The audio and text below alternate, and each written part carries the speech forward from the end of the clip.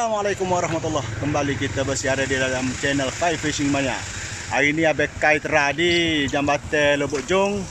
Tak ada hasil lagi buang asal ni. Dan juga abang kai berasa nak pergi di Bukit Peroh. Kawasan sipu-sipu sajalah. Tu, sipu kita di atas kereta tu.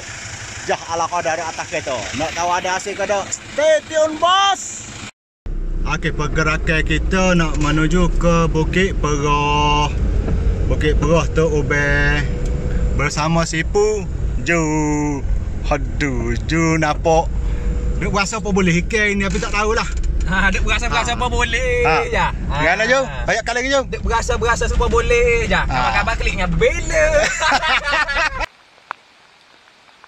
Hari ni kita nak pergi ke sipu Ju lagi.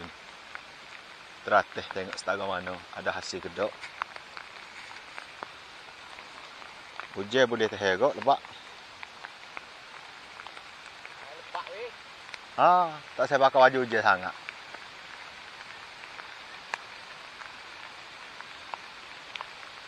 Oh lambat kitanya. Tak boleh kita nak pergi ke Ju dulu lagi ni. Bisa. Lebak boleh kira. Tidak kata ni.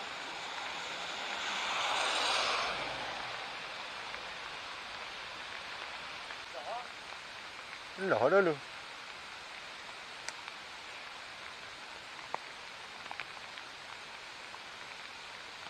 Lakawo.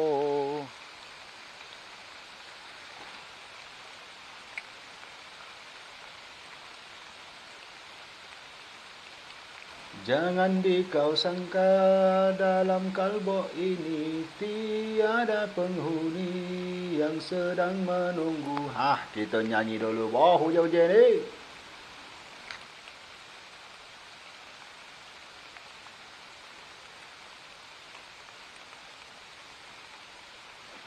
Ho. Ayo, yuk. Ho.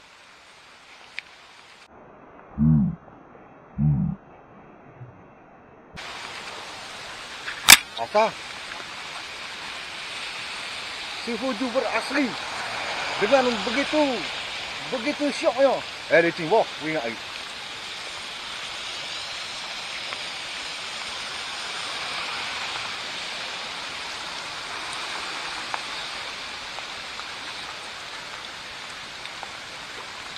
Kasar.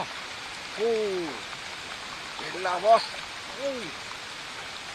Menarik punya action. Peluang tu ya? Apa?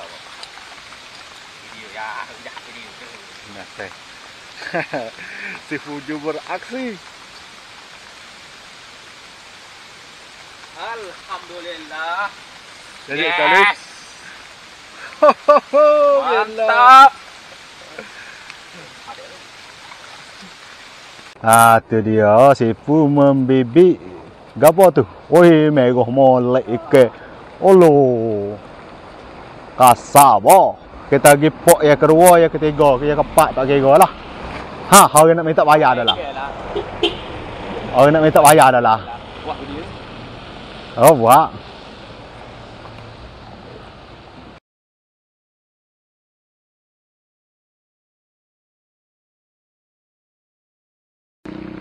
Okey, kita dah sapa di pot yang kedua. Aku mula-mula sapa dia, aku tengok ada boiling. Teh dulu.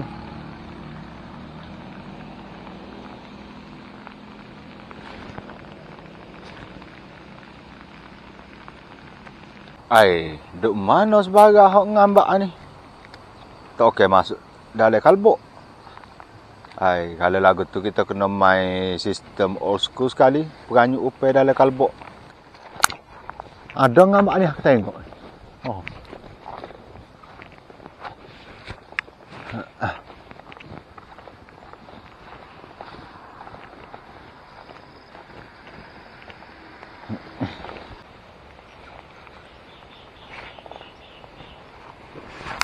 Bila kata-kata masuk.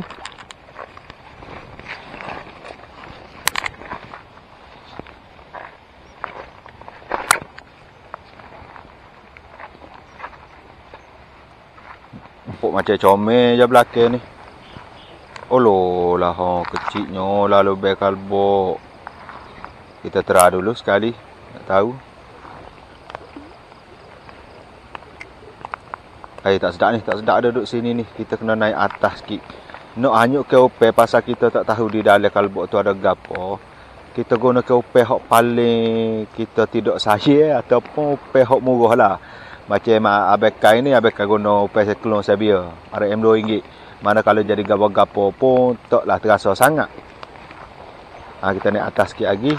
Lepas tu kita try hanyut ke opel dalam kalbox. Pastikan opel hok kita guna ni biar hanyut sampai ke ujung kalbox. Sebab kadang-kadang ada hok menunggu situ.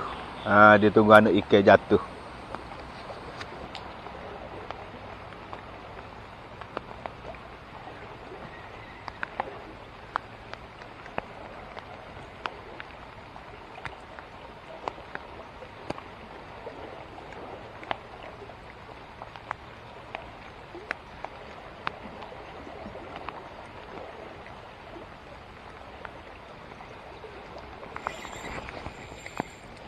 Yes.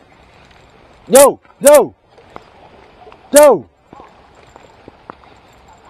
Pak yo. Oh gelo. Welka. Mari.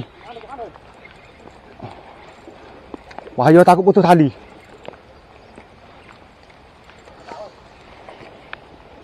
Tak sana capai dah.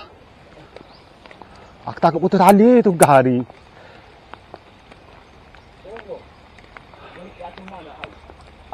Oh ya. Oi. Ai. Lebih. Oh, lekat je. Tu ni dia tak apa, tak tahu. Oh, naik. Asal mana? Api.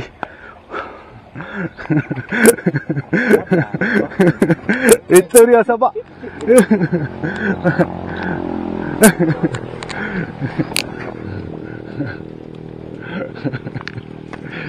Datang.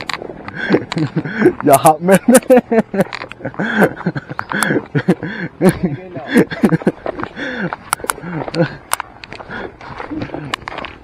Main dalam kalbox sangat.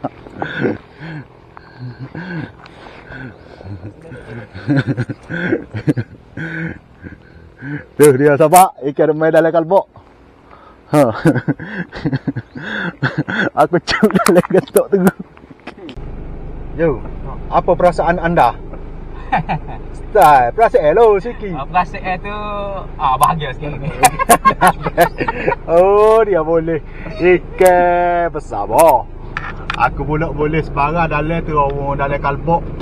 Kecilnya tapi dia punya fight gila bos.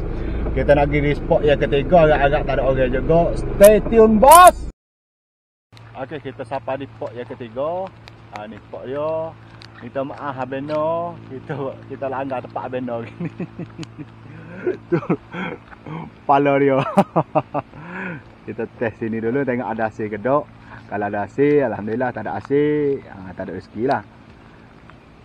Okey, kita bermain guna skill hak sama dengan tadi. Skill peranyuk, Kelantan panggil peranyuk. Hanyut ke opel dalam kalbox. Tu kalbox.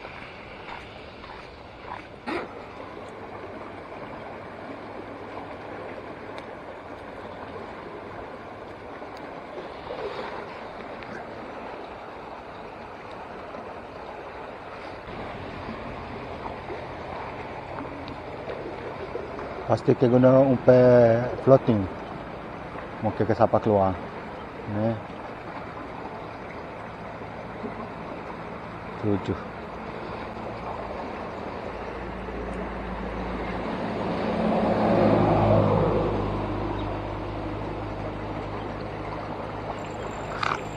Yes. Yo. Yes, alhamdulillah.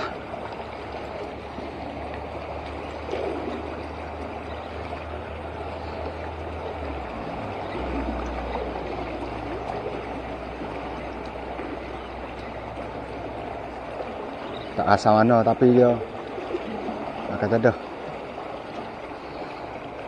Hop.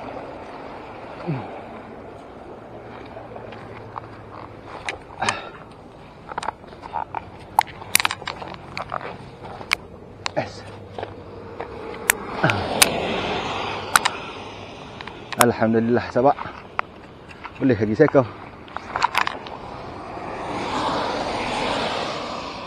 Okey. Itu dia sahabat. Ikan saiz good je. Okey. Okey, dah tiba masa untuk kita kembali ke tempat asal kita, iaitu Sungai Lubuk Jong. Bekai duduk ingat-ingat Sungai Lubuk Jong, manalah tahu kok nak ada hasil. Ketika rasa bila mencuri hati, hanya suara hujan seakan Kepala atas 10 ekor aja. Kita dah sapa di Sungai Lubuk Jong. Di sungai ni bekai tak berapa berani guna root UN. Sebab dia kalau dia ambil sentapai dia memang padu bosku. Bekai nak guna Rod-Basspara 10-20 LB bagi heavy boh. Okey. Makai guna root. Heavy. Ni kita main heavy pula. Sebab sipu kita kata upesai kepsa.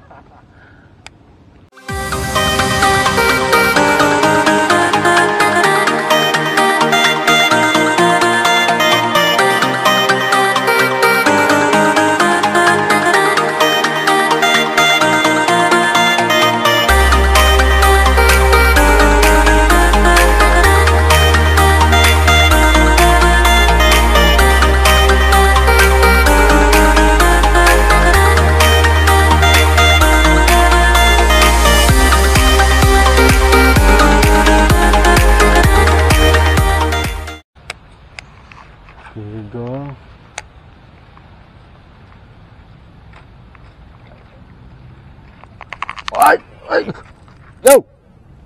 Oh, boleh aja.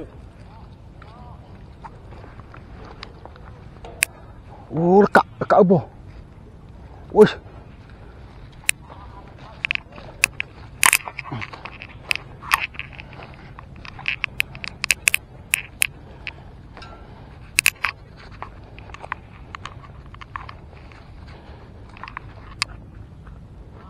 Kak Pak mari puluk.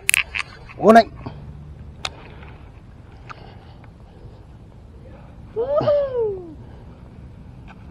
Boleh lah. Lekat sikit.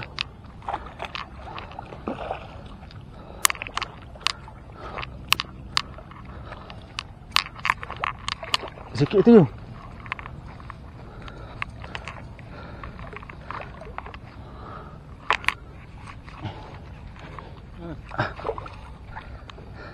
Api tembus dah terlekat tu.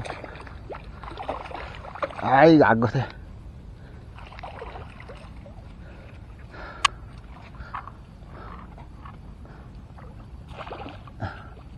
Pegang. Alhamdulillah. Tu dia sahabat.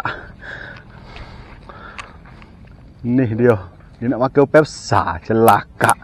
Selera besar. Selera besar. Hei, nanti ni.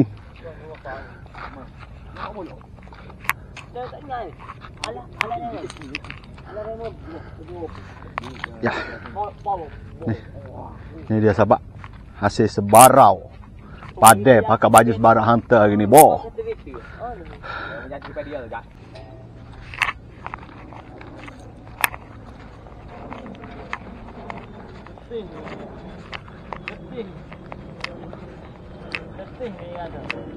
Ada ni ngambak. Kita duduk belakang sipu boleh pun.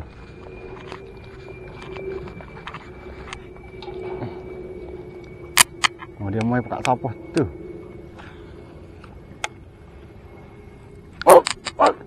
Yo.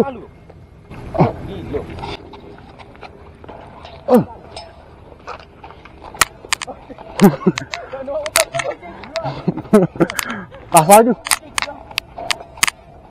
Dia takut dia getuk. Itu jangan.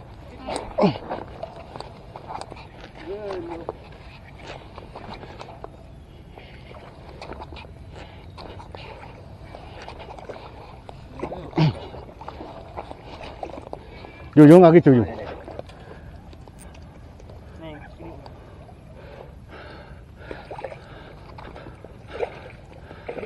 Ada, kita gagah gitu.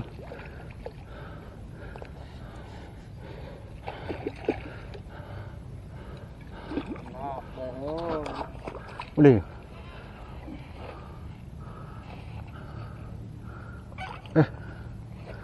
Ada. Ha.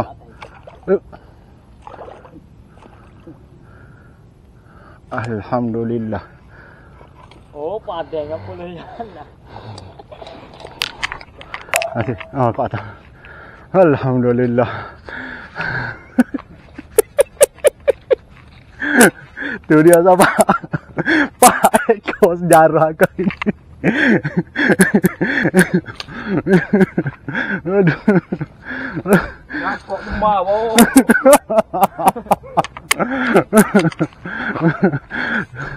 Aduh. Sekali ekor.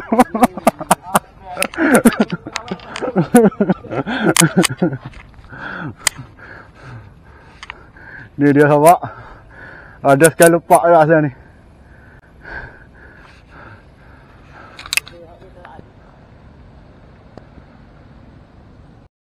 Okey, alhamdulillah. Selesai juga trik kita hari ni. Hok sampai tengah hari ni. Petang ni tak tahulah. InsyaAllah repeat ke mana-mana repeat hari ni. Pasal ikan memang gelok. Hari ni ambo bersama Sefuju. Jo, tunjuk hasil sikit Jo. Alhamdulillah tak saja hari ni. Meriah hasil sahabat. Gapo sepatah dua kata Jo? Alhamdulillah ada manisnya. Mana kita tidak berputus asa mencari. Okey, lagi tu untuk saya sahabat mana tak subscribe lagi tu bolehlah subscribe. Like, komen dan subscribe bosku. Assalamualaikum.